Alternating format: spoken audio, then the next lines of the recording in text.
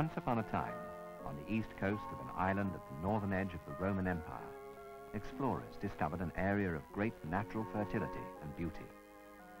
It's still there.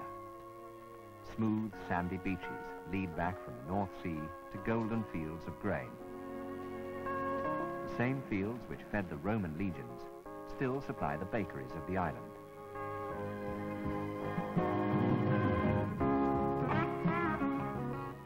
The island is Britain.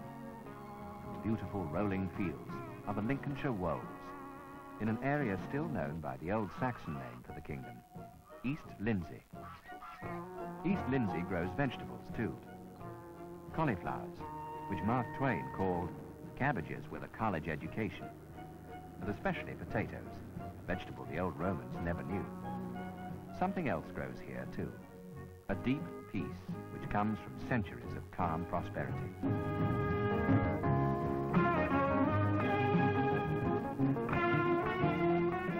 When the harvest is in, and the horses and hounds set out to hunt the fox, you might think that this was a lovingly preserved corner of a forgotten England. Well, in some ways it is, but it's a lot more than that too. King Henry IV was born here at Bolingbroke Castle, but to many of its visitors, the castle is more than an ancient monument. Tattersall Castle is relatively modern, a mere 500 years old. But the original building was there 2 centuries before the present castle was built. The ancient town of Louth was already an important settlement when the Romans arrived. But, and this is the key to much of East Lindsey's fascination, it has never declined in its attractions to travellers and traders. To this day, Louth Market presents a lively, bustling scene, not without its own beauty.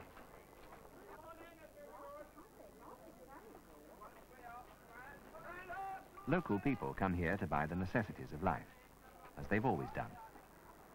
Others come just to look.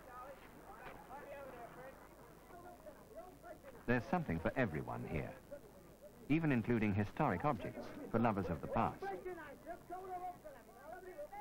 Although Louth and towns like it are places to live and work, they're also places of relaxation for visitors. There's always something to watch, something to learn. More and more, the quiet country towns of East Lindsey are providing recreation for people from outside the area. Hubbart's Hills is a park like an inland seaside, a playground for the local people.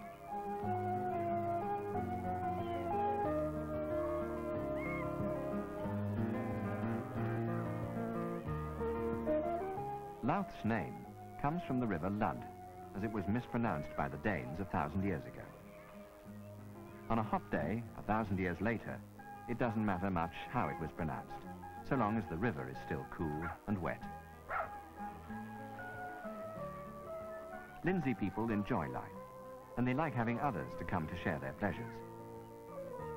Among these rolling fields, where men have worked so hard for so many centuries, there are innumerable little corners just made for the welcome rest that comes after hard work.